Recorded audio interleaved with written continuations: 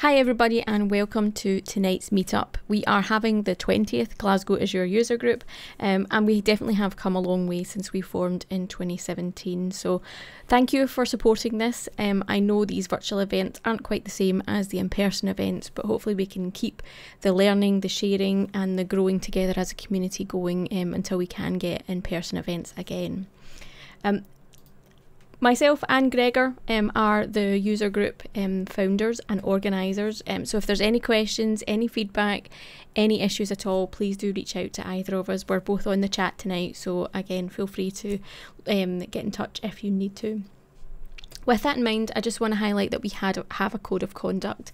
We expect everybody, attendees, speakers and sponsors to adhere to our code of conduct, and if anybody unfortunately isn't adhering to our code of conduct, please do let us know and myself and Gregor will investigate and deal with appropriately. I want to highlight a couple of events that are happening in the community, further virtual events. A speaker, Thomas, who came last year and spoke to us in person, is running this Cloud Identity Summit later in October. It's going to be a virtual event and it looks quite good in terms of what he's offering and what speakers are lined up. So if you're into identity and Azure Active Directory, this is definitely an event to sign up for. Now tomorrow night, two of my colleagues, Jay and Zachary, are going to be doing a live stream on Twitch around infrastructure as code and Terraform. So definitely check out the guys. I think it's 7 PM UK time or 2 PM Eastern Standard if you're in the US. But definitely check that out. As I said, it's going to be a live stream, so the guys are there and can answer your questions, and get interactive as well with that.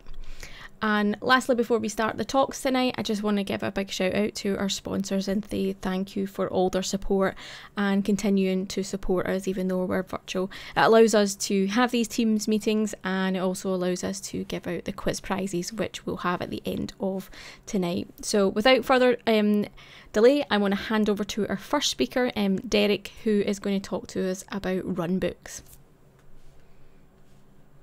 Demo as well about Azure Automate as well. So let's what's on the agenda? Brief introduction to me. I'm really sorry about that. I don't like doing it, but I'm Derek Campbell. Hello. I'm a senior continuous delivery architect at Octopus. I've been there for a couple of years now. Before that, I was a consultant, and I originally come from operations. So runbooks is actually something I've been using in some form or another. It used to be bits of paper. But we'll jump in, talk about what is runbooks. Then we're going to give a quick demo on Azure Automate and why you should definitely use it as well. And then we're going to do a demo. And then I did say Q&A, but obviously if you get any questions, great. If not, that's totally cool as well.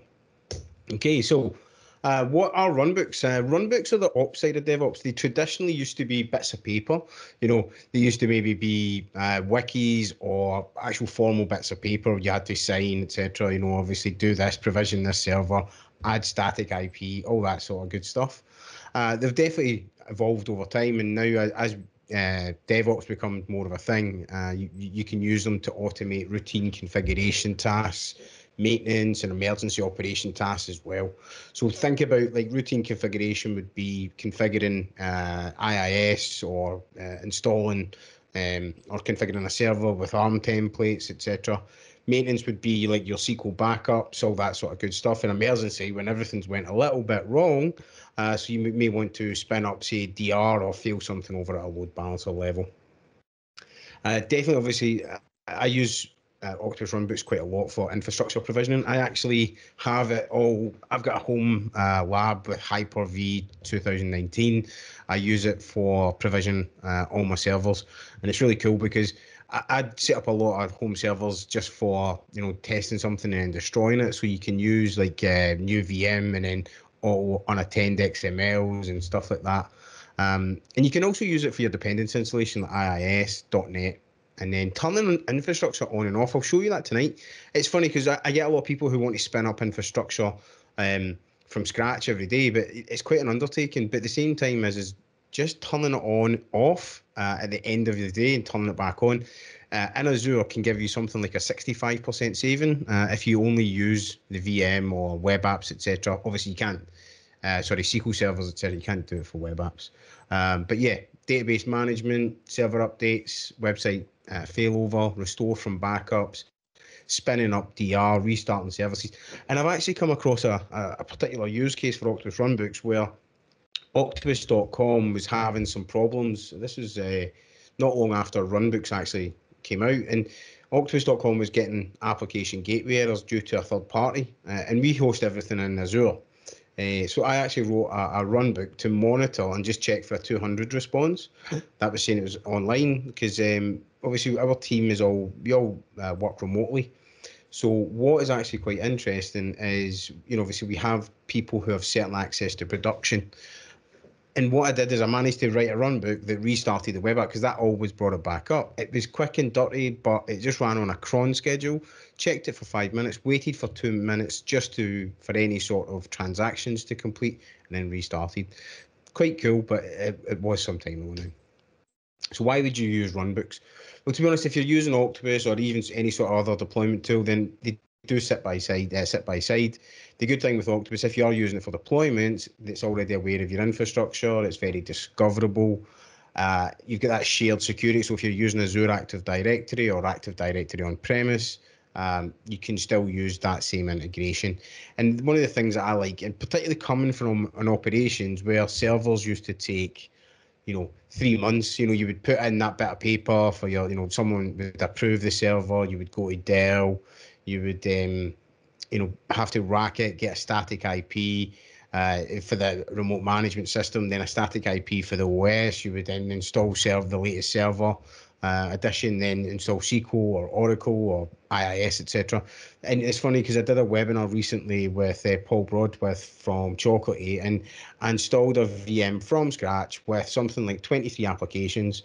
That's Kubernetes, Visual Studio, SQL, everything really. And that took 29 minutes. And it's funny because using runbooks, I was able to do that what used to take 3 months. And obviously a lot of that as well was actually provisioning the virtual machine as well using ARM templates. And the good thing is we have a built-in community step template and custom step templates as runbooks, so you can use a bunch of stuff there already as well. They all come as part of Octopus. So runbooks versus deployments. The main thing here is you don't have to create a release. Runbooks has been about in some concept because effectively, it's just scripts you're running, right? And you had to create a release and then rerun it, and then tag different machines. This is just an improvement where you don't have to create a release. You can run them in dev test. You can actually scope runbooks to only be able to run in certain environments as well. And there are slight difference in roles and permissions. And the main thing here is any variables are shared, which is very handy. So one of the things you have to do is when you're creating a runbook, you have to publish it. So what you do is, you can do it, run it on dev or an isolated environment, and then publish it. And you do need to, a draft needs to be tested first before you can publish it for use for triggers and users with that runbook permission. And then you can specify custom retention policies as well. The good thing is as well is you can edit it. Think about it like if you're a developer, or you're used to working, say for instance, think about it like source control. You can play with something, run it until you get it right, and then publish it, which is effectively merging into master. And you can get those environment scoped runbooks, and I'll show you some of those later. And the good thing is there's an API for that, so you can run it from Azure DevOps as well. You can run it from your, anywhere as long as you've got access. Everything within Octopus is actually available. So yeah. Okay, so Octopus Runbooks, lots of process automation. It supports Python, PowerShell, Bash, C#, F#. You've got configuration management, desired state, for instance, change control. You can also use like AZ CLI as well, which is one of my new favorite tools at the moment. Well, I've been using it for a while, but it's definitely using AZ Interactive recently, and it's just, I'm in love with it. You can also do your inventory management via Octopus. And another thing that I use it for is I use it on my local servers for updates. We've all been there. You use WSUS or SCCM, a whole bunch of other tools that you can run. But what I do is I've got a few Octopus servers, and what I have is like a highly available configuration, and I've got something like 25 VMs in the house.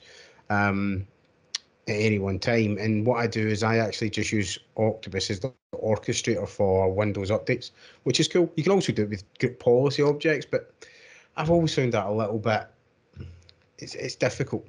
And then you can set it at set schedules. You can also do things like installing your chocolatey packages, upgrading them as well. So it's super cool. Azure Automate, right? And obviously, Azure Automate is fantastic. If you're not using it, please go ahead and use it. There's so many cool things it can do, and it automates. And a lot of them, there is a lot of crossover between the two. If you're not interested in Octopus Deploy, definitely jump onto Azure Automate. With that, you can run Python scripts and PowerShell scripts. It does configuration management, desired state, change control, inventory management as well. You can also do your updates. And I actually really like the updates. You can not only just do, because one of the things that I hear a lot about with Azure Automate is people just thinking that it only does Azure. You can actually do it on-premise as well, which is really cool. And you can schedule them as well. So yeah. So what I just want to do just before I jump in is I just want to jump into to Azure Automate. So one of the things is if you come in, you can obviously it's Azure Automate Runbooks. I really like this overview, but for the most part, it's broken down into a few separate parts. You've got your configuration management, so that's things like your inventory. So today's servers actually have an Octopus tentacle on them, but they're also registered in here as well. So for instance, you can see that this is all Windows that we're running. The last time it was refreshed was well actually a minute ago, which is cool. You can see things like you can actually see like things like the software. So there's only 1246 bits. So you can actually as well, you can do things with registry, Windows services, all that sort of good stuff. Change tracking is really cool as well. Actually, you can see exactly what has changed. And you can, again here, this is where you can add your non-Azure machine as well. And you can go straight into log analytics. So yeah, you can set that connection from in here. This is a state configuration. So this is where you know, if you're running through and something's drifted, you can address that there. Update management, if you come in, you'll see here is you can see your your compliant machines. So Derek has obviously not been upgrading SQL recently. And that's something that you can come in and address really quickly. So you can actually schedule the update deployment. You can add additional Azure VMs. Again, really, I would look at adding your particularly if you're using it in a hybrid environment. So what you've got here is you've got the version of what of Azure's a version of it, and what you've got here is a whole bunch of runbooks. So you can do so many things. So you've got Python runbooks, you've got PowerShell runbooks, you've got graphical runbooks as well, and then PowerShell workflow. So for instance, you can actually see the workflow of that. That's not a good one. You can see the workflow of this. So say for instance, I've got this here. Actually, sorry. Actually, let's just skip past that part. So again, you can see the jobs, schedule things as well. You can, you know, your modules and all that sort of good stuff. But yeah, definitely, if you're using Azure, even if you're not using Azure, actually having that centralized location where you can register your machines, definitely check this out. Okay, so let's jump into Octopus Runbooks. So this is, if you're familiar with the CI/CD pipeline, this is generally what most look like. And what I'd like to do is just kind of break down what I've got a couple of demos that I'm going to run concurrently. So I'll switch back and forth a little bit because we're going to be provisioning some infrastructure. We're going to be doing some DR stuff. So this is what it looks like. You've normally got a developer, they're on their laptop. Check it into source control, Azure repos, GitHub, etc. You've got Azure pipelines there that builds your code, that runs a test, creates artifacts, or even hosts artifacts, and then pushes it over to Octopus. And Octopus then goes ahead and automatically deploys to development, for instance. You normally get a tester in there who go in and promotes things manually. And then you've got the web admin. You can also do this fully automated as well. So just want to show, we've got OctoFX. OctoFX is a sample application that we run at Octopus to demonstrate deployments. But what I just want to do is just share the infrastructure that we're doing today. We've got a Bastion box. That's going to be doing the SQL development. You don't obviously want to open up your SQL to the web. You've got a dev virtual machine, and then you've got a rate service box. What this means is you've got a front-end facing website. You've got an underlying database, and then you've got a Windows service which runs on a third party and updates effectively the transactions and the foreign exchange rate. Because OctoFX it's a fictitious London-based agency that trades on foreign exchange. Test is very much the same. You've got that front-facing website. You've got the rate service, the database. Production's a little bit more complex, but what you've got here is effectively a load balancer sitting in front. So you've got your traditional virtual machine, and then at the end you've also got a rate service box as well. So just to make it more production-like, we also have disaster recovery. So as you can see, we've got dev, test, pre-prod, and production. So that will take us into today's, so you can see here, we've got down, so this is Azure DevOps. Just want to skip over just to show this is not smoke and mirrors. This is something, so there is a repo there. You can actually check this out. So if you ever want to check out Octopus samples, OctoFX, you can have that. And then you can see it's got anonymous authentication enabled as well. So you've got here, you've got a build, your typical build. So just so you just see here, it's pulling down the repository. If you're not using Azure DevOps for CI, then definitely check it out. It's fantastic. It makes things awesome, and Octopus actually has a extension in there as well. So what we're doing here is we're using NuGet, we're building a solution, we're pushing it to Azure Artifacts, and then also pushing it to Octopus as well. Then from there, we're creating a release. It's just something to check out. You can jump in. You can see that we've created a release. This was just earlier on today. We've pushed this. We've created a release within Octopus. We've deployed it to dev and then deployed it to test. So just to give you an idea, this is the application. So you can see here that today at 10:58 a.m. I did a deployment to development and then to test. Production was actually using a scheduled trigger, but you can also orchestrate that from here.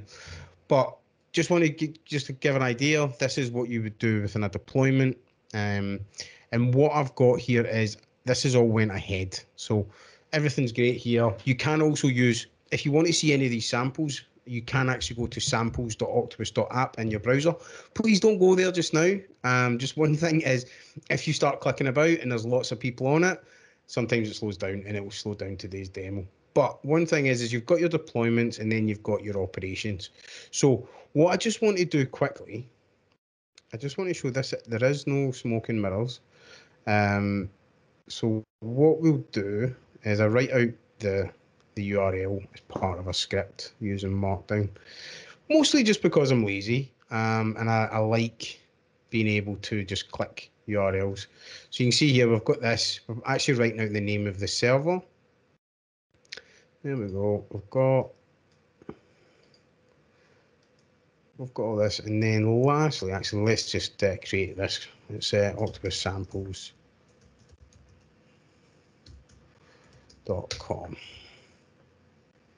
And then just one last thing is we've got, there we go. It's DR, not Dr. Octopus Samples. But yeah, you get the idea. So let's have a quick look here. So you've got dev, you can see that's test running on, you've got that running on a server. Just want to show you this. Oh, looks like I haven't opened up the portal. So I just want to show you this within as well. So you can see here that disaster recovery is off. So we've got dev, we've got test, we've got octopussamples.com, and then let's switch to, yeah, okay. So what I just want to show you quickly is just obviously the servers that we're running in today. So Let's go to resource groups. And then, actually, no. I don't know about you, but I always prefer the virtual machine, and then using the filter from there so you can see everything. This does have context, so one of the things that you want to do is just select resource groups, and then, okay, got one here. Okay, here we go. So as you can see here, we've got a bunch of VMs, and then we've got some turned off as well. So you'll see here that the Bastion box or DR's off, rate service box, DR web server, and then the SQL. So what I just want to show you just now is runbooks. This is runbooks. I know that was took a little bit of time to get into, but this is where you configure all your goodness. So what you've got is, for instance, within Windows updates, it looks kind of similar to a deployment process within Octopus. So this is just a script that runs. You can go in. I just want to show you. So there we go. We just got a function. It just grabs a bunch of, goes ahead and does Windows updates. And I use this machine. I use that for my home machines as well. This is a really cool use case. Is quite often, one of the things that I really like about Octopus Runbooks is enable self-service. How often, if you're a developer, and then if you're in operations, how often do you get that? I need a copy of the production database, or vice versa. I need to restore it back to test. You want to maybe think one of further things to think about is restarting services, app pools, etc. I'll show you that later. But this one's quite cool. And what it does do is it takes a backup of production and restores it back to dev, test, and then disaster recovery as well. One of the things that you can do, actually, I'll show you that in just a minute. But say, for instance, obviously, one thing, if you've personally identifiable information, definitely use a data randomization tool like Redgate has. You don't want to be caught with. You want to have production-like database and test, because code tends to go forward, but data goes back. So often these meet in the middle, and you can use triggers as well so that you can automate that. So for instance, I'm using triggers so that every day test gets a refresh, dev gets updated weekly, and every evening I'm actually spinning up disaster recovery, doing the new deployment of the code, and then restoring the data as well. So that's something you can do with triggers. So you see here, we're backing up the database. We're actually stopping the app pool. We're then stopping the servers. We're doing the SQL restore. Again, you can look at all this live on samples.octopus.app. You're adding the database, user, doing the restore, and at that point, you can then write out the restore URL. Again, that's just me being lazy because I don't like remembering URLs to test. So you've got some bits there. So actually what we're going to do here is, whilst we're doing that, I'm going to just select run,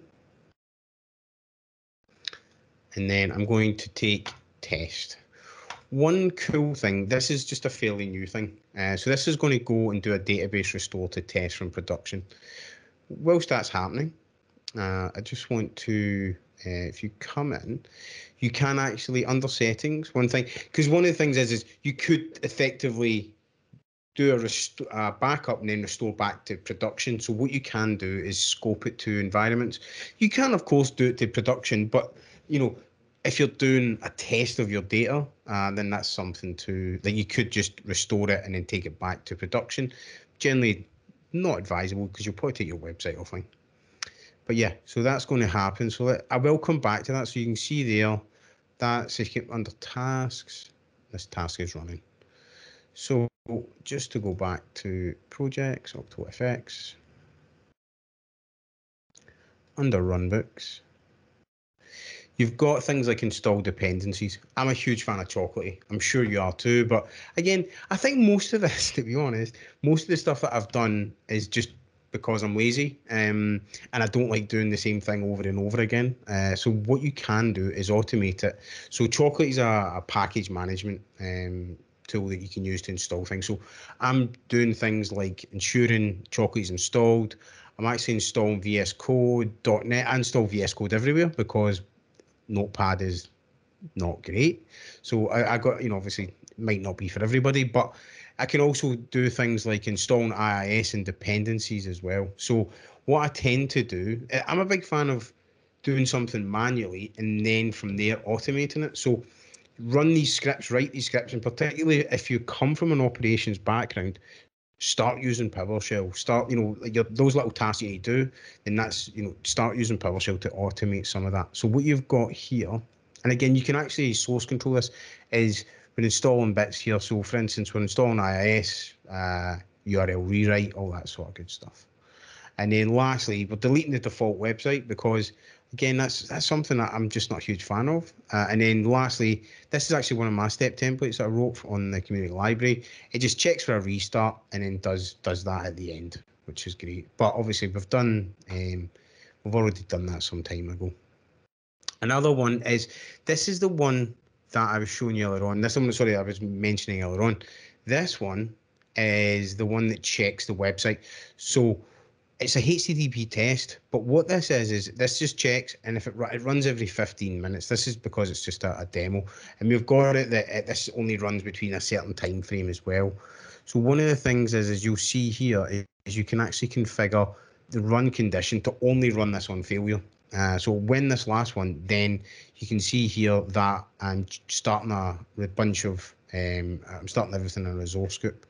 And then I'm starting SQL, I'm starting the web. And then lastly, I'm actually using AZCLI to do a switch around. So I'm setting the DNS record of or just octopussamples.com, and then switching that around with the DR.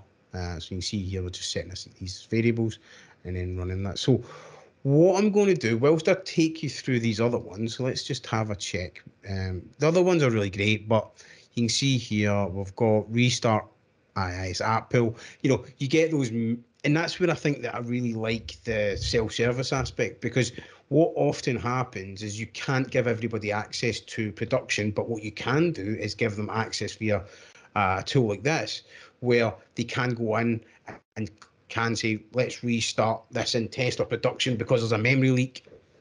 And you can use monitoring and webhooks and all sort of good stuff here. So we've got here where you can also have it so that it starts environments. Like I was mentioning earlier on, you'll save something like 65% of your hosting costs. Like, if you obviously, you don't want to probably turn off production, but production may be an internal application that you don't want available for security reasons, financial benefits, all that sort of stuff. And then you've got things like different services. You can stop the environments. So what I just want to do just now is I just want to check this trigger, because what I've got here is these all run. So for instance, updates, I'm sure you're all aware with Patch Tuesday in development. As soon as that's out, it's patched. Then it goes to test, and then a patch. Because one of the benefits here is a patch disaster recovery last. Because if production's hit by an issue, what you can do is fail over to disaster recovery. So again, Windows updates. This is checking the website. This is only between 7 and 6 p.m. At 7 a.m. and 6 p.m. Then restoring data here. So this does happen automatically. So every morning we restore the data. We can start dev and test, and then production separately. So you have different schedules there.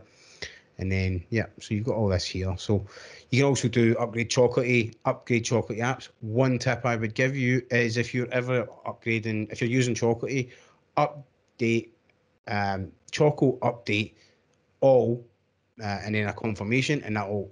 I actually use a Mac at the moment. I've got a new Dell XPS with i9, 64 gig of RAM coming.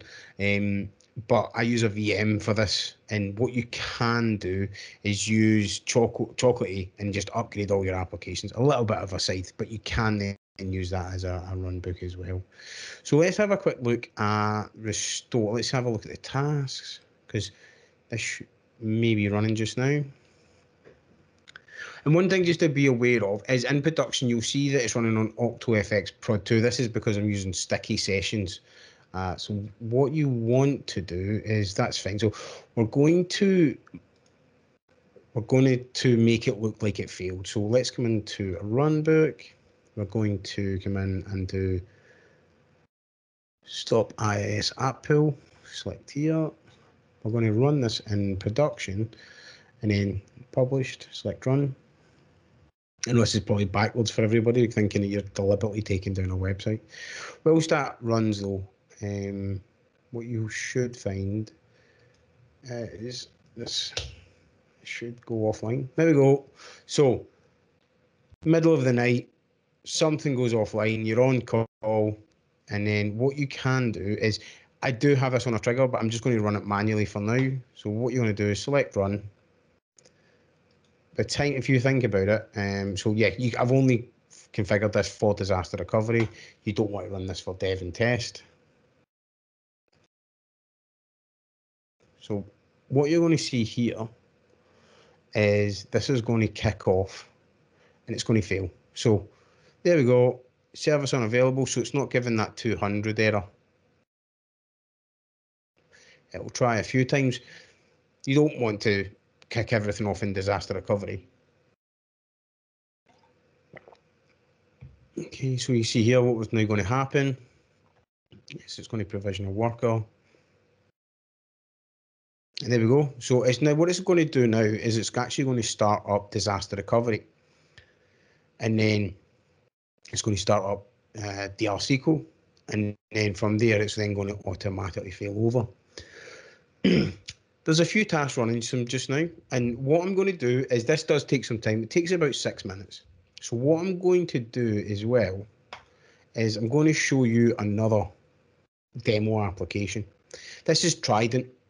Trident is a demo application that I use to showcase spinning up infrastructure. One of the cool things I like is, if you're doing deployments to dev and test, what you can do is tear down your infrastructure. Quite often, you know, you've got Tom the tester, he wants to come in, he wants to deploy the latest branch. You could use a process like this to do your infrastructure provisioning and also your deployment, and then use a manual intervention and then destroy everything at the end. One of the benefits and one of the problems that I've saw actually is you often see false positives or false negatives on legacy servers that have had, you know, you go in and they've got X amount of SQL or X amount of applications, .NET, you know, etc., etc.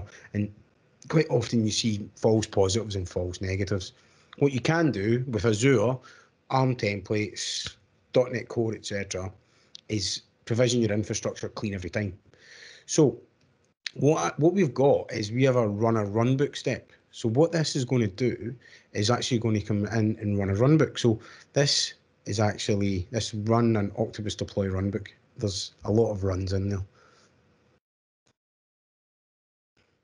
So what you've got here is you've got the runbook name, and what it's going to do is create that. It's then going to, you can set manual interventions here. So for this, we're not running, we're only going to do development. And then we're going to do a health check because we're creating infrastructure. So as we run it, it's looking for deployment targets, but we don't have any just now. We're then going to deploy an Azure web app, and then from there, we want to test it and then destroy it. So whilst that's happening, I'm just going to come in and create a release. Oh, scope changes. We create a new release. Come in. It's going, I'm going to do deploy to development or test, etc. And you're, you know, this could be Tom the tester, or you know, someone, a project manager who has to do something in you know, a remote environment or something like that. So what's going to happen here is it's going to create the infrastructure. So this is actually going to hold off. So you can see here, let's just have a look, pop it over here. So we're loading up Octopus.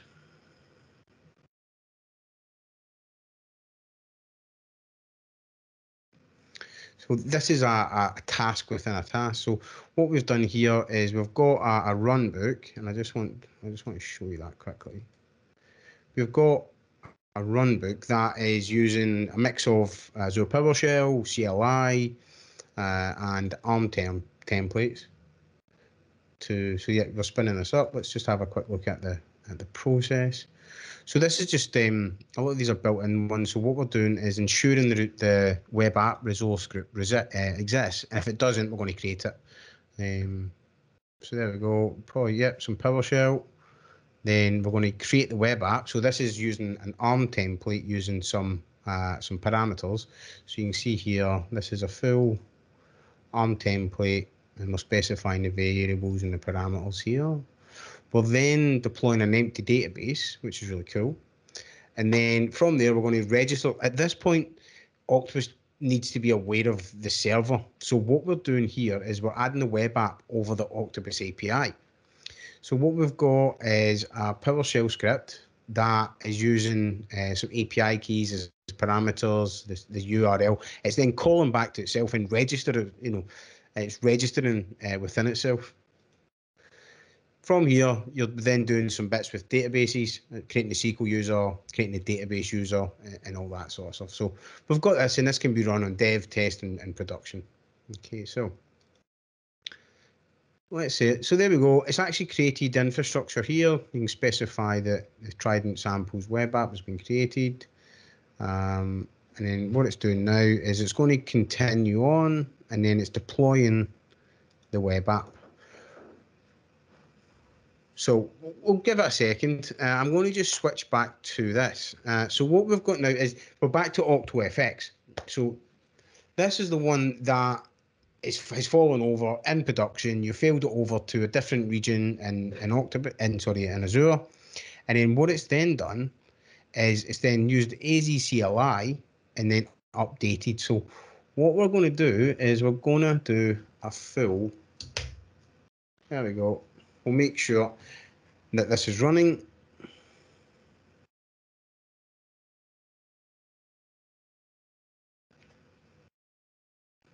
There you go. And you can see here that production is now running in disaster recovery. Let's close that off.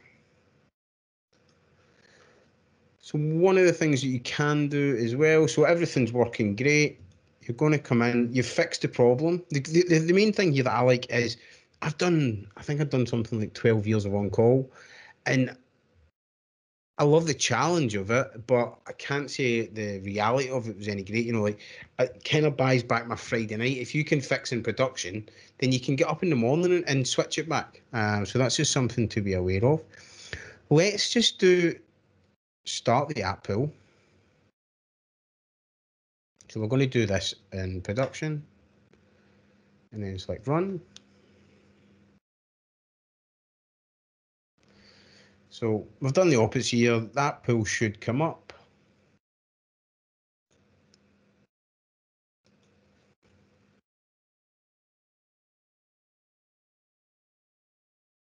One of the key things with runbooks is effectively, if you can script it, you can effectively do it via runbook, which is really cool. So we should see this working soon.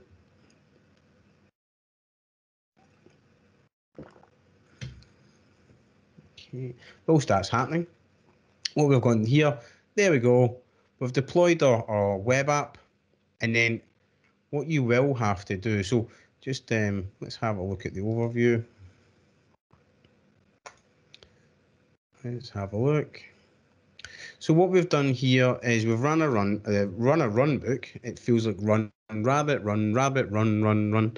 Anyway, so you've got there. You've created everything. You've created the entire infrastructure stack from scratch. You've went here. You've deployed the web app. You've got manual intervention. You load it up in your web browser. You can do your regression testing. You can tick it off. At that point, you say assign to me, and then it's like proceed. And then at that point, it's going to do another runbook, which it's a bit like Inception. It's going to do, because you can also chain runbooks, but that's something else. So at that point now, for the Trident app, we're then going to go ahead and destroy the infrastructure as well. So there we go. Let's run another runbook. It's going to destroy the database, the resource group, everything contained in it. So that's there for the Trident app. So yeah, we've got app pool for production back. What we can then do is we've got the opposite of what happens here is we're going to do, so you come in on the Monday or the next day, you select run, you can select production, select, there we go. So we select this. At this point, it's then going to run the, it's just an AZ CLI script, and it's going to tell Azure DNS to fail over from disaster recovery to production. So this is the previous one.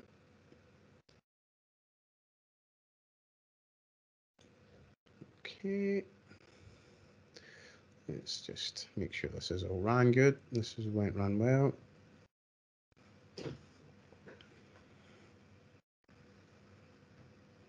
Let's close some of dev and test. We don't need that. Okay. So what we're just going to do is we're just going to bring up DNS.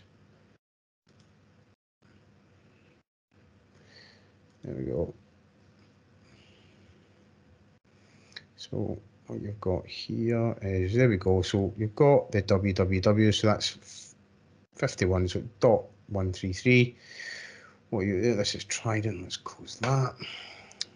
So let's go back to the run book and then manual failover to primary. Oh, no, that's not what I wanted to do. Select the process, I just wanted to show you. So the 133 app is, I've got it here in the script. 133 is the disaster recovery IP, and then 159 is the primary. So come into tasks. There we go. So we've ran it. That's what we should see is, actually we just should refresh. There we go. Went back to 159. That was previously 133. We're going to want to do a full refresh. Let's bring this up. And there we go. We're back to prod 2. So what we've got here is, one of the things I just want to show you beforehand is, obviously this has failed, but this is deliberately failed because the way it's set up. And one of the things that I did do just beforehand is you can come in and see that we've done a restore. So we should see that this works. There we go. We've done a full database refresh. Honestly, no smokes and mirrors. You've got done here where we've actually connected to production. We've backed up the database. We're then stopping the FX server. We're stopping the Windows service. We're storing the database here, so you can see where the files are.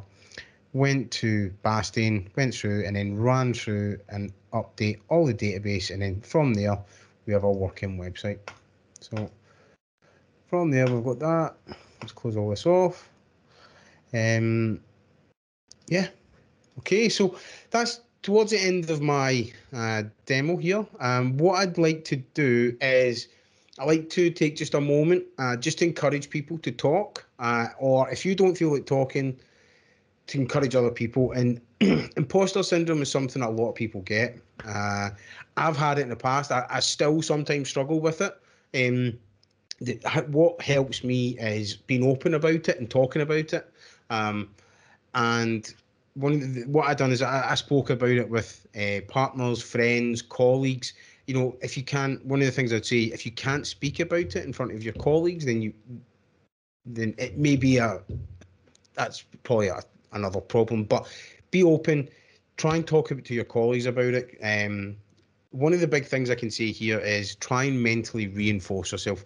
You don't realize how much you know about something often. And to be honest as well, in today's society where information is so easily accessible, it feels like everybody knows everything, and they don't.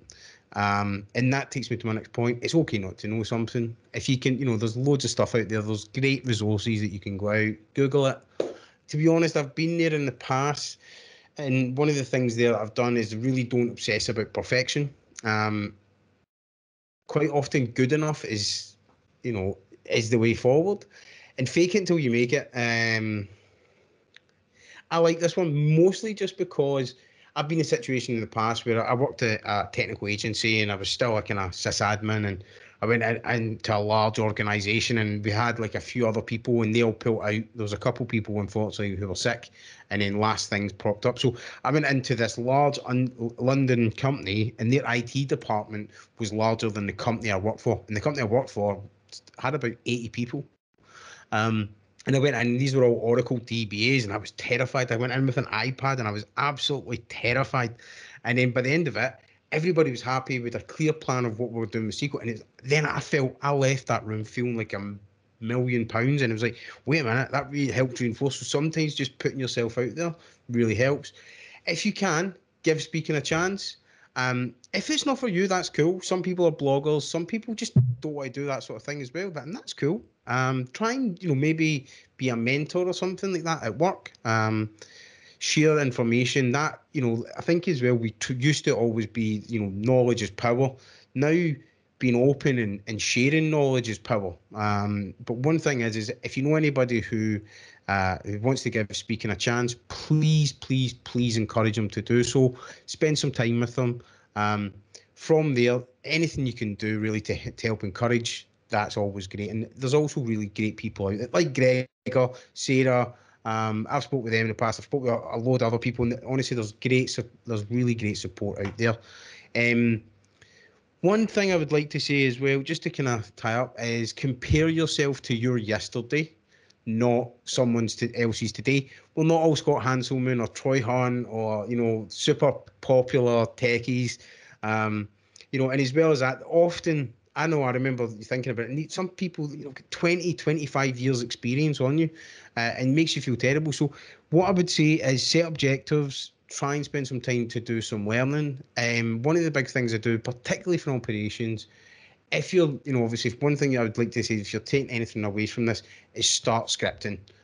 Start from there, start writing out PowerShell. From there, you can then really, really push out and automate those tasks. Because one of the things, I kind of started out in operations about 15 years ago in a help desk, and bit by bit, I kind of started automating the bits of my day away. For instance, installing IIS is only so interesting. Until when you've done it for the 20th time, it's like, and that's one of the biggest things that runbooks and Azure Automate really do help with, is quite often that's when errors come in, and traditionally that's what runbooks were really built to stop. But the thing is the runbooks, and passing them back between teams and having paper or spreadsheets or websites, and it was almost kind of a way to penalise you if you forgot. But people do operate that way sometimes, where their brain switches off. Whereas if you can use automated approaches, you'll get a much better engagement, and you won't automate your job away. What you're going to do is you're going to automate the tasks that make your job difficult, and allow you to then keep systems up and then learning new stuff. Okay, is there any questions? That was awesome, Derek. Thank you for that. Please take advantage of Derek being here and ask him any questions.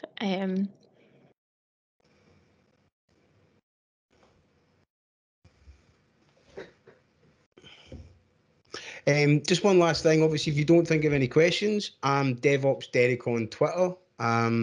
Actually, one of the things, I've started a YouTube channel called DevOps Derek. I had the benefit of Gregor attending. We're talking about Azure exams. Sarah's going to be joining me in a couple of weeks as well.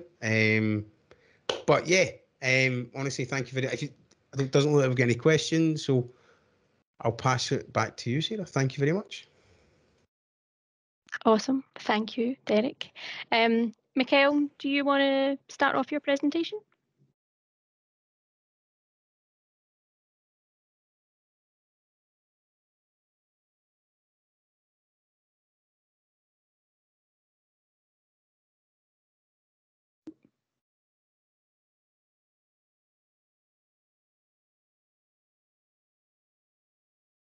Are you there, Mikhail? We can't hear you if you're on mute.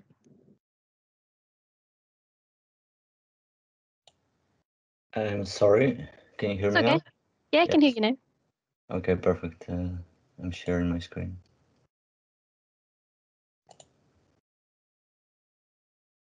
Yes. This should be on now. Can you hear it or can you see it? Yep, we can see your slides. Yep.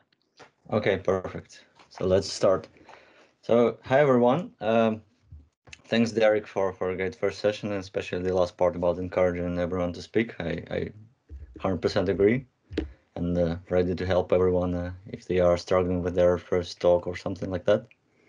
But the subject of my own talk today is Pulumi, which is a tool to manage your Azure resources with desired state configuration, everything like that. So I'm going to explain all of this during the session.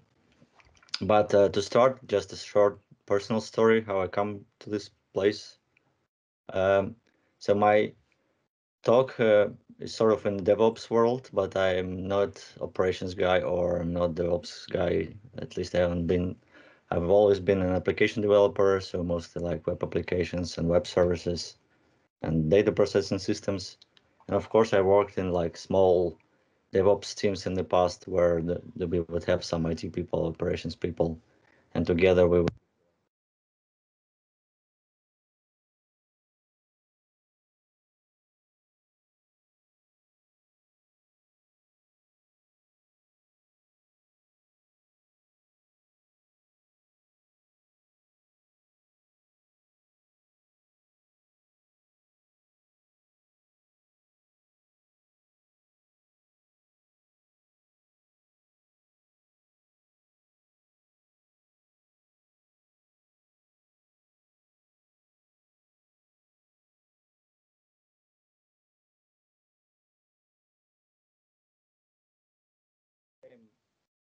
Mikhail, I think we've lost your sound. I think I can't hear you, and a few other people are saying it as well.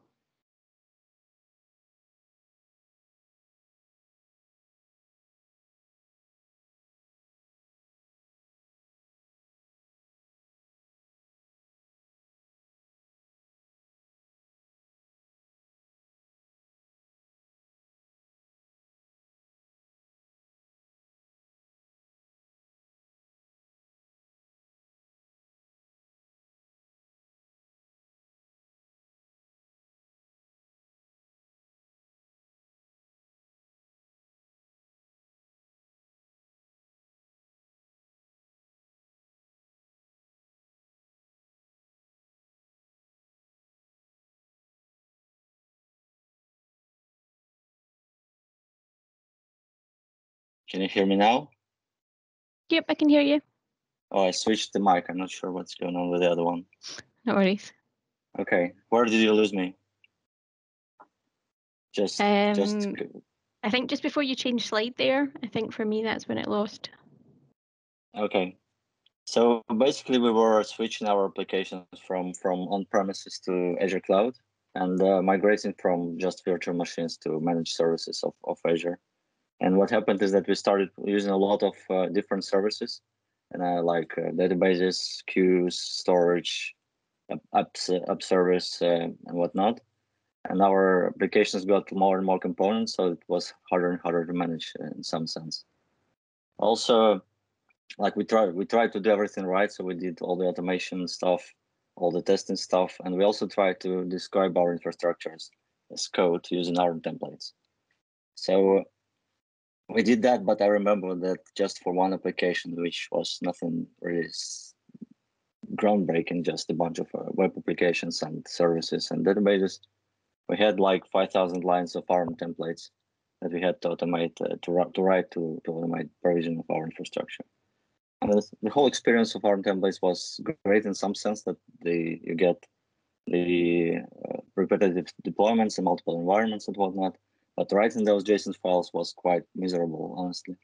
So I thought there must be a different way. And long story short, a couple of years later, I'm working on a tool which does sort of the same stuff, but using much more developer-friendly approaches, which I'm going to describe.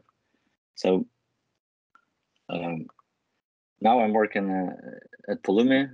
Pulumi is an open source tool to provision infrastructure in the cloud. Just a bit more formal, I'm a software engineer at Pulumi. My mindset is more towards managed services and serverless stuff. Also, I'm a big fan of functional programming F#, but I'm not going to touch on this today. If you have any questions after the session, you can always reach out to me on Twitter or on this email that you see on the slide. I will also share the links in the end. So I want to start with a more like general view of my own on the cloud evolution. So cloud started like 10 years ago from simply migrating virtual machines to the cloud. So it's all infrastructure as a service, AWS first, and Azure and Google later on. All the migrations to the cloud usually were like lift and shift. You took your existing VMs or physical machines and then just deployed the same in the cloud. And migration would be a project which runs for a year. You are done. You create all the resources in the portal or whatnot, or with PowerShell. And then it kind of finished, and then again, it exists for many years.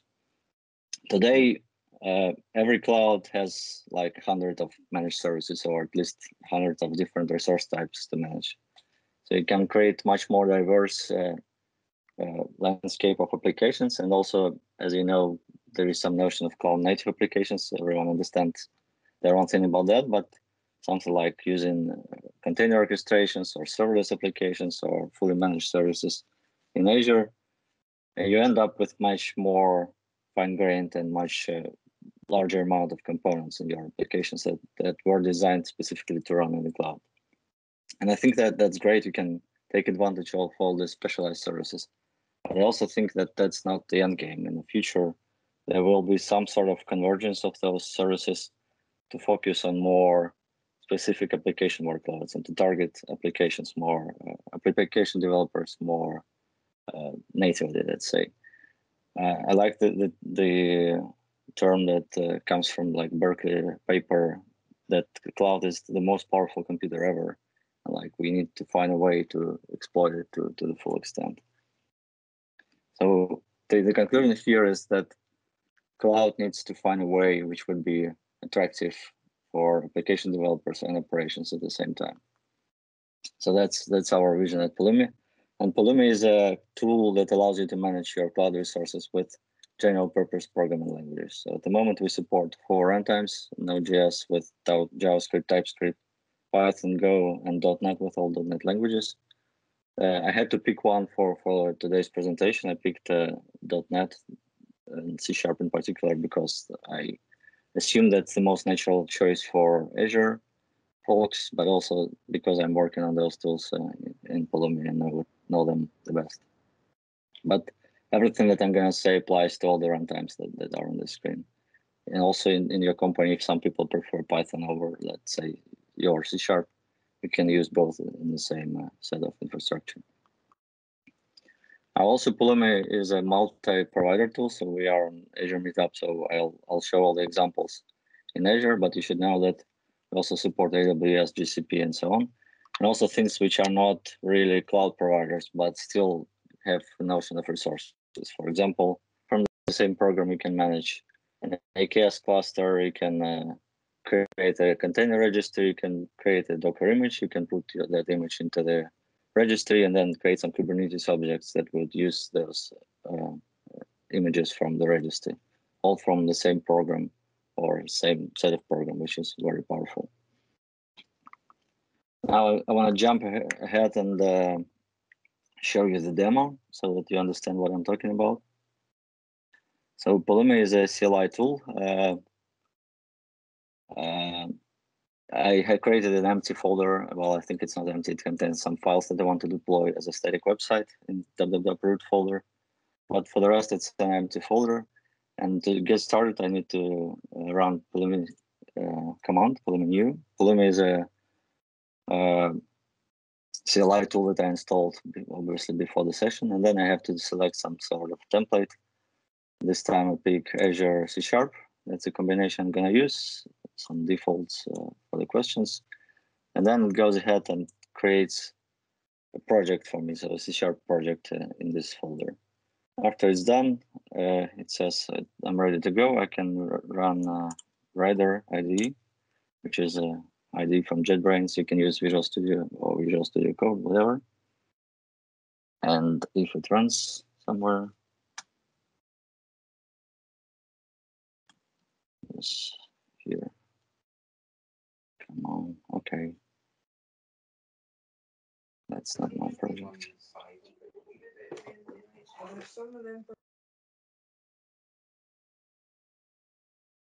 Sorry for all the windows, but finally I have this new project open. And once it loads, you will see that that's a simple .NET project. So it has a C# project file there and two C# files, program.cs and mystack.cs. Program means that that's just a console application, as any other console application in the .NET world. And it's a very simple one. It just runs the deployment, run async, and passes mystack to it. And then all the resources that I want to deploy to Azure should be defined here. I'll just go ahead and clean everything up so that it doesn't confuse us. So it's a class in C#, and then I have some snippets prepared to populate the resource definitions. I want to deploy a static website, so I want to deploy a resource group, a storage account, and some blobs to that storage account. I can obviously import the namespaces.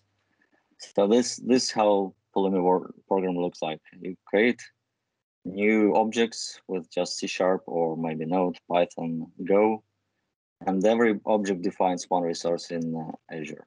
So in this short snippet, I define two objects, two resources in Azure. One is a resource group, a container, and then an account, search account inside that resource group.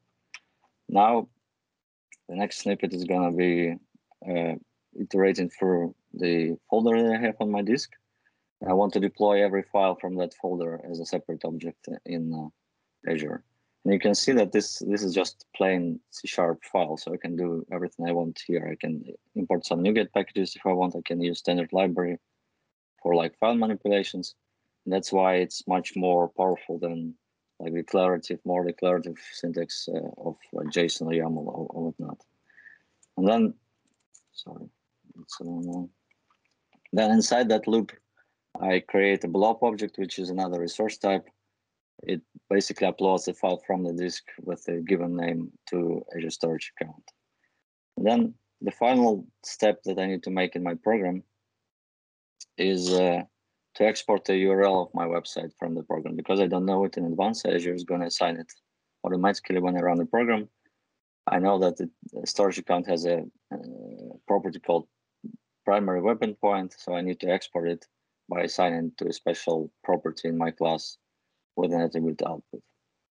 So this is done, my program is done. Now I should go back to, not to the slides, but to the terminal. And now, in order to deploy this program, I don't just run it, as I'm going to explain a bit later why, but I need to run the CLI again, Pulumi up. And what it does, it compiles my program, it runs my console application, and the result of the execution of the console application is not that the commands are issued to Azure immediately. The application just creates the definition of the resources that I want to create. So my program is done, and now I only see the preview of what I'm going to make. This preview shows the resources that I'm going to deploy or create. It says it's going to deploy 4 resources, a resource group account, and 2 blobs, which makes sense. So now I can say yes. And at this point, my program will actually run again. But this time, the constructor calls are going to be converted to actual Azure API calls. And for every resource, there's going to be a resource created in Azure this time. So it knows the right order of those resources just because the way I used the variables in my programs, it knows that I have to create a resource group first. Then when a resource group is created, it can use its name to populate an account. So it can start creating a storage account. And once the storage account is created, I can also go ahead. Well, the CLI can also go ahead and deploy 2 blobs to the storage account. So that's done, and files are hopefully updated pretty fast, yes. And in the end, I get the output of my program as I asked. So that's the URL of the website. And you can see that the website is deployed, and that's my index.html file from the disk. Now, to make it a little bit more interesting, maybe I will change something in the program. Let's say something like add a new tag. I say environment, which production. Well, it's not production, but probably missing some C# syntax here. And you can see that while I'm typing, I get all the benefits of like IDEs. I get IntelliSense. I get if I mistype something, I will get red squigglies, and the feedback is pretty fast, and I can immediately see any mistakes that I make. So in this case, I added tags to storage account. So if I switch back and run the program again, now Pulumi will compare the previous state of deployment with my new program, and will calculate all the differences and show me the preview of what's about to happen again, without actually making those changes first. And it says that I changed my storage account, and you can see that difference is just tags, but it also thinks like maybe if I change the tags, maybe Azure is going to assign a URL. So it says that probably endpoint can also change, but in fact, we know that it will not change, but there is no way to know this in advance.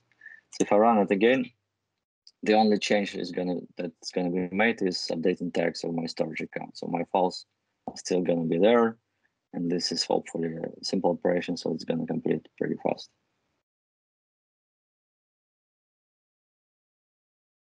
And you can see it's going as it goes. Yeah. So that's done. So that's the idea of the tool, and I'm gonna switch back to the slides and sort of explain more of the theory of how this works and sort of behind the scenes view. So Azure has a great thing called Azure Resource Manager, and Azure Resource Manager is not those templates that you know, but it's an API, and has API endpoints for every service in Azure. Every time you want to create a resource in Azure, be it with Portal or with a CLI or SDK or third-party tool like Pulumi, you're gonna hit in the end that same endpoint of the management API. So in some sense, all the tools are similar in their capabilities, but they all, in the end, call the same endpoints in Azure. Now, more traditional ways, there are, of course, SDKs for all the languages, including C#, so you could write a program like this, which creates a storage account similar to what we've done.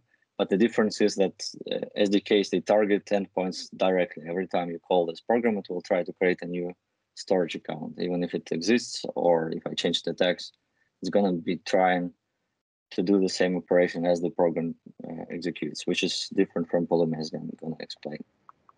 Also, maybe you are using AZ CLI tool, which is great for some ad hoc operations, more ops friendly than writing C# code maybe, but it has its downside as well. So both SDKs and scripting have a number of challenges especially for larger projects. First, they are imperative. So you describe step by step what you need to do instead of describing what the end result should be.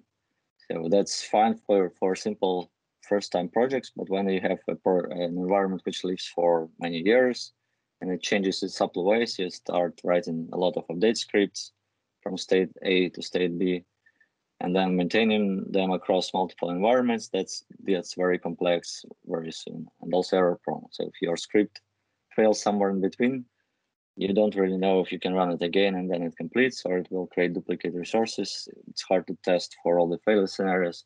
So it's very low level and prone to different complications.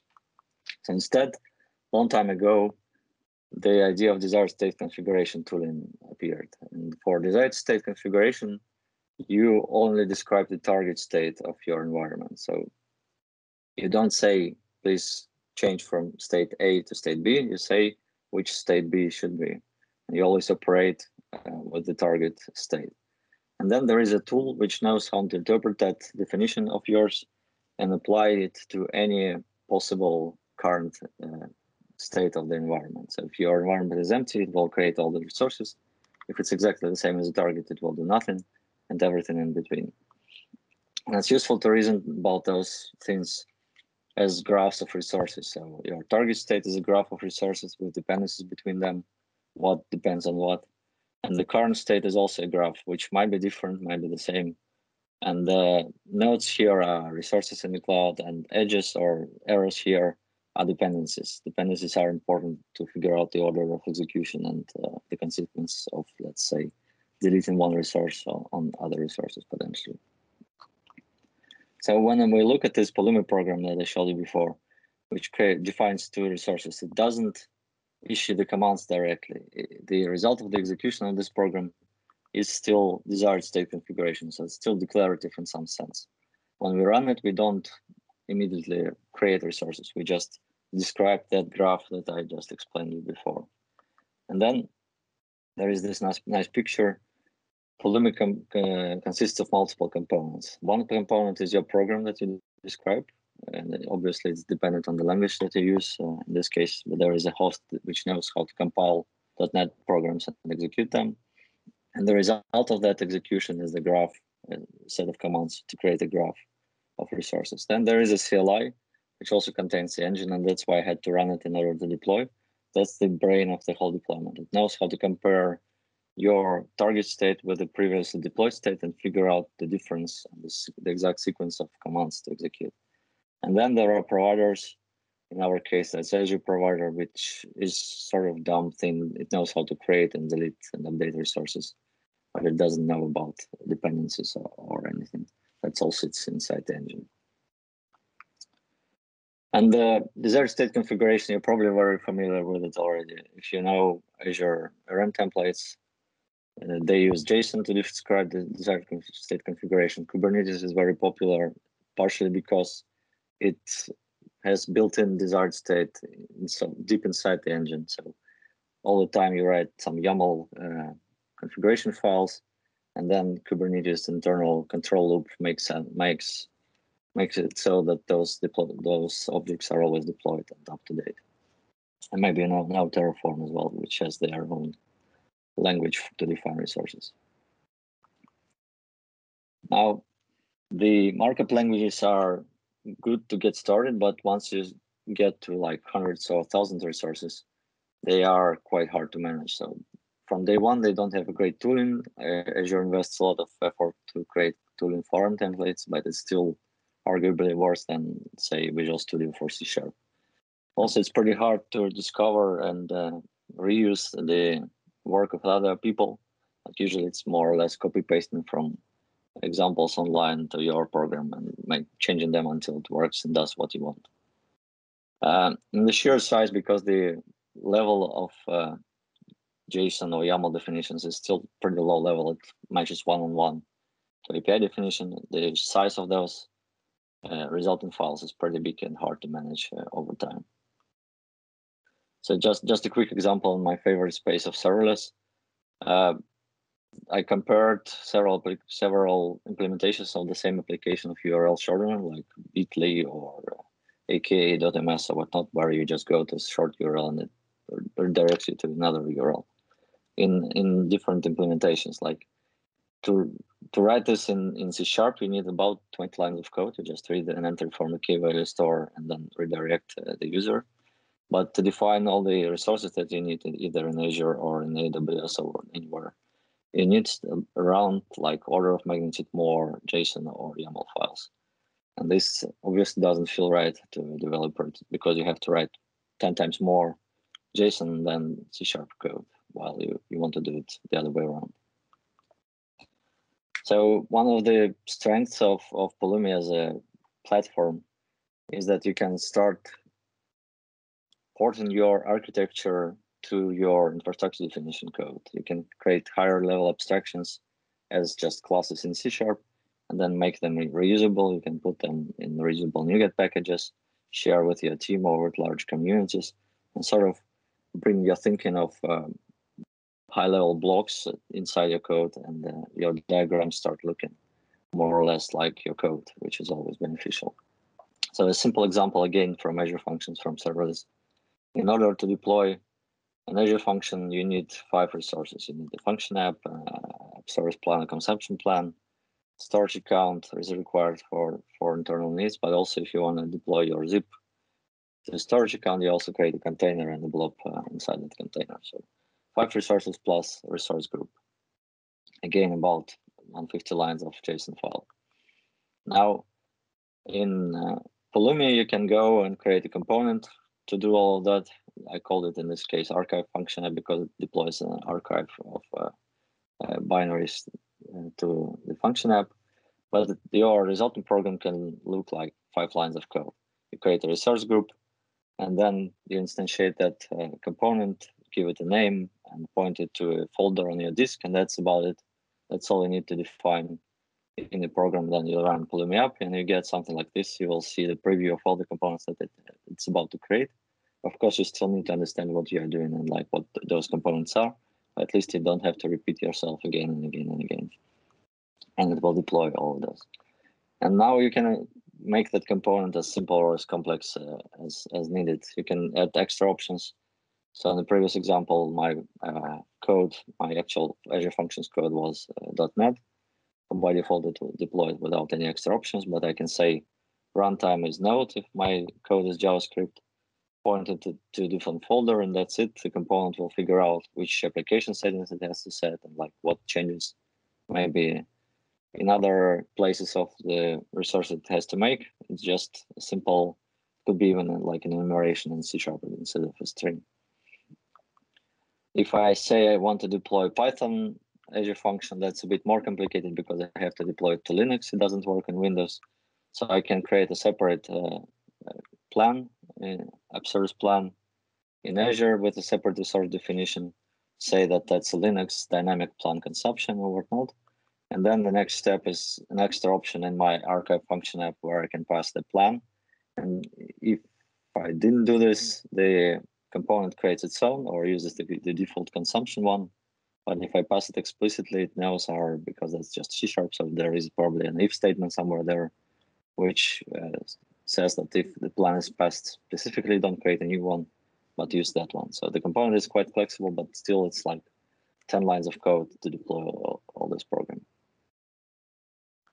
And of course, while doing so, like this example again speaks for .NET. If you're using different runtime, everything applies here.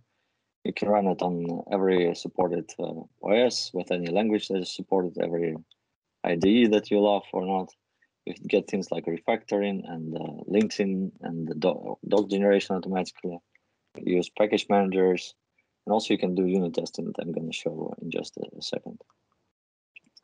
So because that's code, you can not only test programs by deploying them, which is useful, of course, but you can also have a much faster and more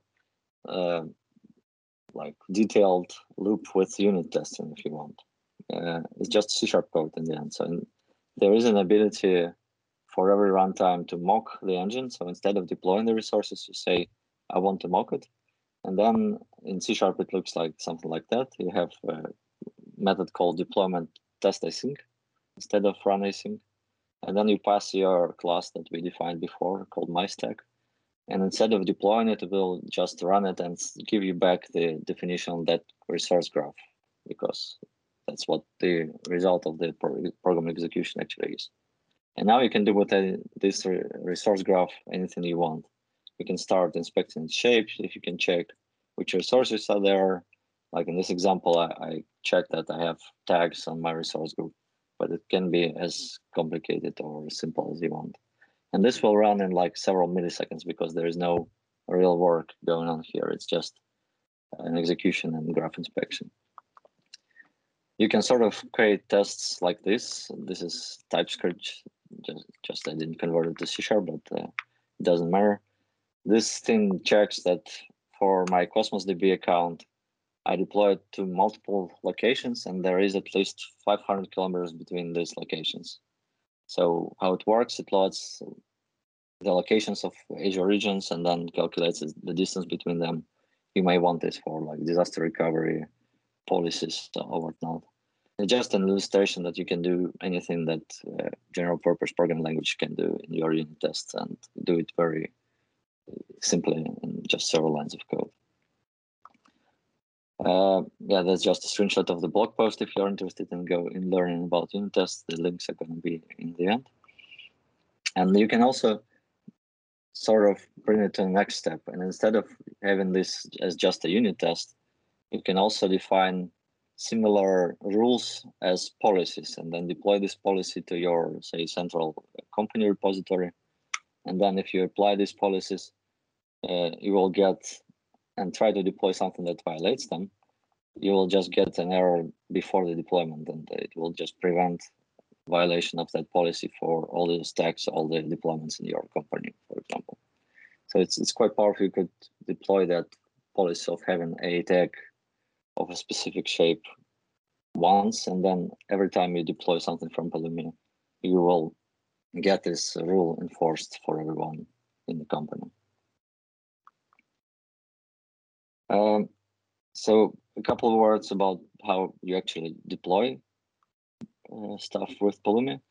On a developer machine I just showed you, you run your CLI, you have all the credentials on your machine, so you just log in with AZ login, and then we pick it up, and you hopefully have access to your developer environment, and then you can experiment, create resources, delete resources as you go, as many times as you want.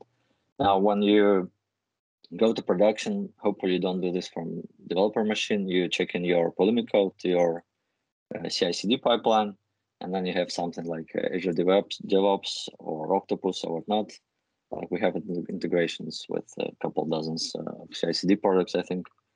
And then you have all the access tokens for Azure somewhere as environment variables and those CI/CD pipelines. And that CI/CD integration will run your program on your behalf and deploy resources to production. And then you will get feedback about if something went wrong or not, and see all the history and all the typical steps that you have in CI/CD pipeline, including tests and policies. And again, this applies across the landscape. So there are multiple directions in the cloud. There are like compute, storage, application layers, but also things like on a different dimension, VMs, containers, serverless, databases. So everything on this diagram can be deployed from the same program or same set of programs at the same time. And a good example of this is very popular these days, Kubernetes. Again, to deploy Kubernetes, you need to create objects on multiple layers. So you have to do the networking and storage first. So that's probably done by your IT people in the organization, and probably doesn't change that often. It's done and then sort of exists for months and years. And on top of that, you get something like AKS, managed Kubernetes cluster. Again, probably run by IT folks, operations guys. And then on top of that, you probably use some managed services like Cosmos DB, and you start deploying applications to that cluster. And that's already probably managed by your application teams. So there are multiple layers here. All of them can be deployed with Pulumi, or probably with multiple Pulumi programs, because they are changed at different time and by different people. So you can imagine there would be a stack. So one Pulumi program is called stack, or deployment instance, that is only creating networking, another stack that references to that stack and creates an AKS cluster, and another stack that creates an application, another stack that creates another application and deploys to that cluster. So that's very natural concept also in Pulumi. And I just want to do a very quick demo before I wrap up of how this code looks like. So I have a sample Kubernetes application here, and I don't have 5 stacks, but I only have 3, I think. So one stack is called cluster stack, and that's what it deploys everything that needs to be deployed for an AKS cluster. It deploys some SSH keys, starting from these things like Azure AD application service principals, virtual networks, subnets, AKS cluster, and everything in between. And the result of this execution, after everything is deployed, is going to be kubeconfig, which is exported from the stack, the same way I did for the URL. Now, the second stack I have is an application stack, and in this case, I also want to illustrate that you can also deploy YAML files if you have some existing YAML files, instead of just deploying your Pulumi objects or even things like Helm charts from the same program. So this application stack, it's very simple, but it imports the kubeconfig output from a different stack, and then uses that kubeconfig to connect to the cluster and to provision all the resources inside that cluster specifically. So the chart component would have an option with the AKS kubeconfig configured. And these stacks, again, are managed by different people, deployed by different CI/CD pipelines, probably. So different permissions as well.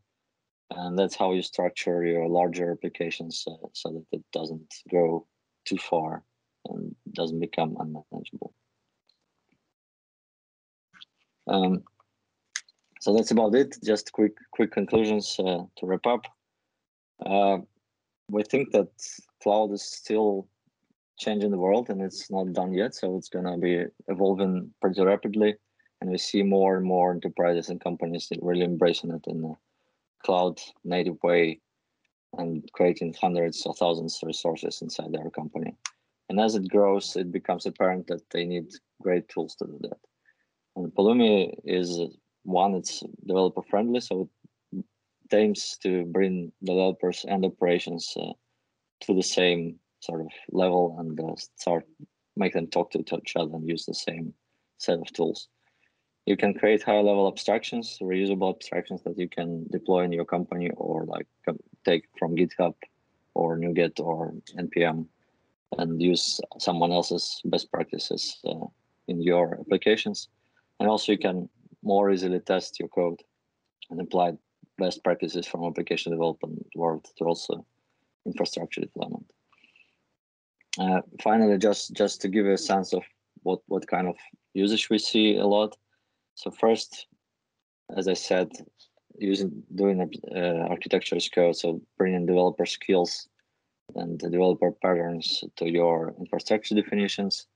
While when you share the common approaches, sharing libraries with the community or within the company. Second, a lot of larger enterprises have what they call platform teams, where these platform teams create some pre-built bricks for other application teams. So they sort of restrict them to more constrained set of deployments and then provide these bricks to application developers who could then use those things to deploy some stuff in Azure or to Kubernetes. And those platform teams benefit a lot from having full power of general purpose programming languages to define those building blocks for their teams. And also companies like, say, CockroachDB, which are SaaS on their own.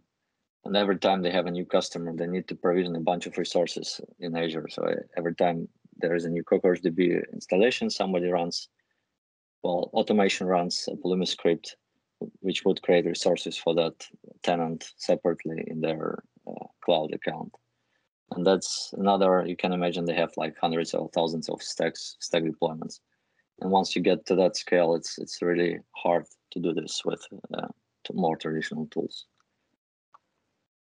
So if you're interested in this, there is just one link that will give you all the resources. If you just go to that bit.ly Pulumi links, you will get the slides, but also links to blog posts that I showed and my Twitter website and some great pages related to this. So if you have questions anytime later, feel free to reach out to me. Or there is also a Pulumi community Slack. There are like 2,000 people there. So you can go and ask your questions as well. And with this, thanks a lot for staying late. And I hope you enjoyed the union. Thank you. If you have any questions, I'm happy to answer. Awesome. Thank you so very much. That was a great session. Has anybody got any questions? Please do take advantage of our speakers and grill them. I haven't checked the chat, so I'm not sure if there were any questions there. Nothing in the chat at the moment. Okay. Thanks for pasting the link. It's okay.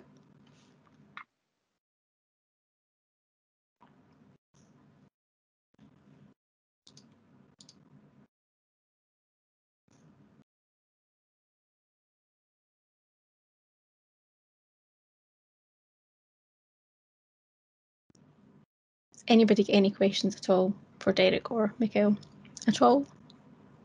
Are we all good? All understood everything that they said?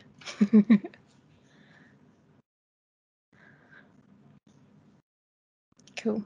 I'm going to take your silence as everything was okay, but obviously the guys have given their contact details out as well. You can find them on Twitter, etc. So if you have any questions, please do reach out to them. I'm sure they'll be willing to speak to you offline if you want to do that as well. In the agenda tonight, we do have some time baked in for a kind of round the table if anybody wants to talk about anything. But I'm guessing as everybody is really quiet tonight, maybe that's not something they want to do. If there's anything you do want to ask anybody in the audience, obviously there's a bunch of us here tonight, please do reach out. What we usually do, if you've been at our meetings before, is we have a quiz to round off the meetup. And there is a quiz prize, so we've got a Logitech mouse and a mouse mat that we'll ship to the winner of the quiz, so it is worthwhile having a go. Let me share my screen and set this up. But like I said, if there's any questions or any chat you want to do, please do feel free to jump off mute.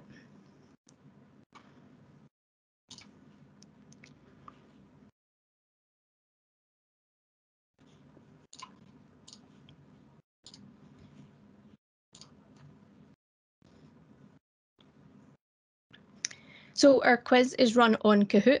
So I'm sure most of you have probably played this now, but if you haven't, what to do is get a browser open or your mobile phone and go to kahoot.it and enter the PIN. What we'll do is the questions will be on screen and you'll get a bunch of options for that question. Each option for the question will be associated to a colour, and on your screen, if you're doing it on your mobile phone, you'll see is those 4 colours or 3 colours relating to the options that are on screen, and you get points for being correct with your answer and also answering the quickest. So it's about speed and accuracy, the quiz. So yeah, I'll give everybody a few minutes to join in, and then we can kick off and start and test your knowledge on the quiz.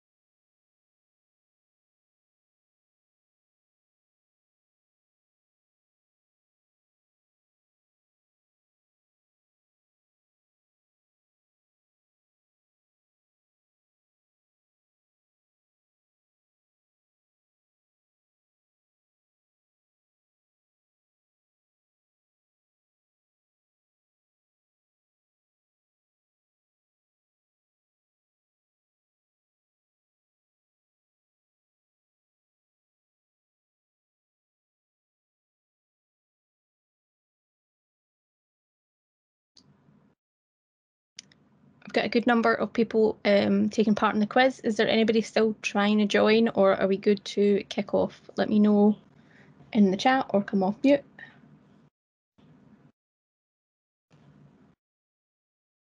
I see Alex in the message saying he's just started on the whiskey, so it's not appropriate time, but is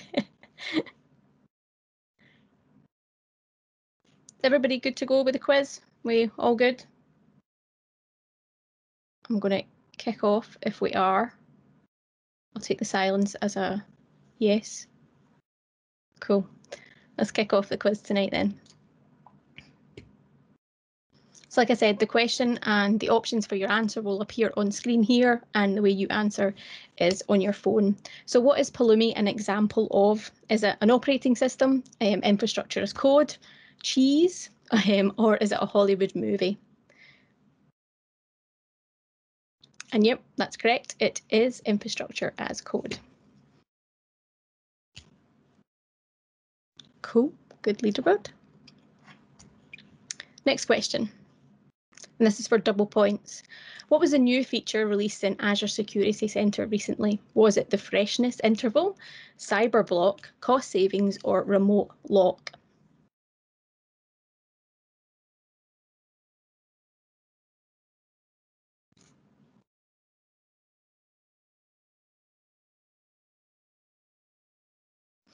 So it was the freshness interval, and that's a bit of a weird name, but what that basically is it gives you a little dialog box that shows you in the recommendations how often we actually refresh that in the Azure portal. So if you've got an alert within Security Center that says you've got port 3389 open on a virtual machine, and then you remediate that by blocking that port, it will show you how often that takes to refresh. So sometimes it can be 30 minutes before that notification will actually go away. Others take 24 hours to update. So what we've now added in is the ability to see when that update goes away, so you know if your changes worked or not. So yep, that totally changed the leaderboard. So a true or false here. LRS stands for Locally Redundant Storage in Azure. Is that true or false? And yep, that is true. Oh. So another quiz question. What does RBAC stand for in Azure? Is it really bad at cloud, role-based access control, or really bad air conditioning? And yep, that was an easy one. That is role-based access control. Cool. Fifth question. And again, this is for double points. What is the new Azure AI exam code? Is it AI 100, AZ 900, AI 900, or AZ 000?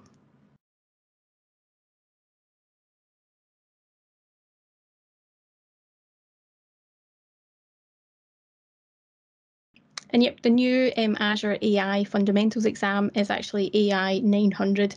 And I took that a few weeks ago and would definitely recommend it. Some of the learning materials we have for that exam are actually quite good, and it covered off a whole bunch of stuff that I didn't know that we actually had for AI in Azure. Oh, that totally changed the leaderboard there. So another true or false. Octopus Deploy can help you automate the release of your application deployments. And it's true. I'm glad you were all paying attention to Derek earlier on.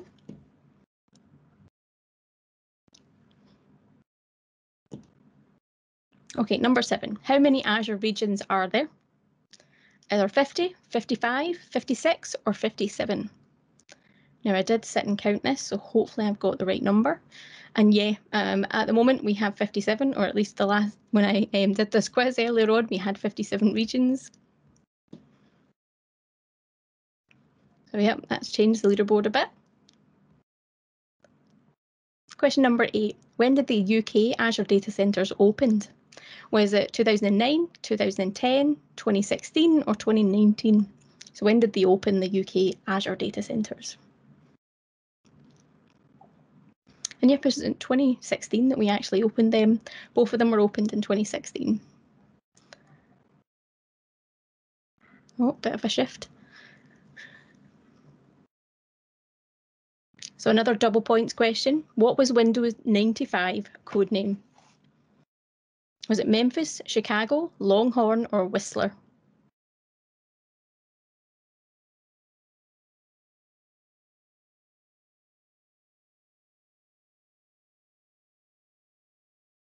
And yep, its code name was actually Chicago. And Windows 95 actually celebrated 25 years of being out and available this week. So well done to those paying attention to that one. Total change of the leaderboard there. Let's see, question 10. Which of the following services are part of the Artificial Intelligence Service in Azure? Is it HD Insight, Azure Machine Learning Service, Azure Dev Test Labs, or Azure Advisor? And yep, Azure Machine Learning is part of our AI service in Azure. Oh, got a good contest going on here. And last question, true or false? All the resources deployed to a single resource group must share the same Azure region. Is that true or false?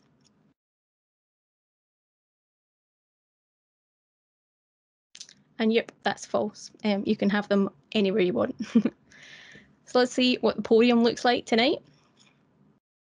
In third place, we have Gordo D.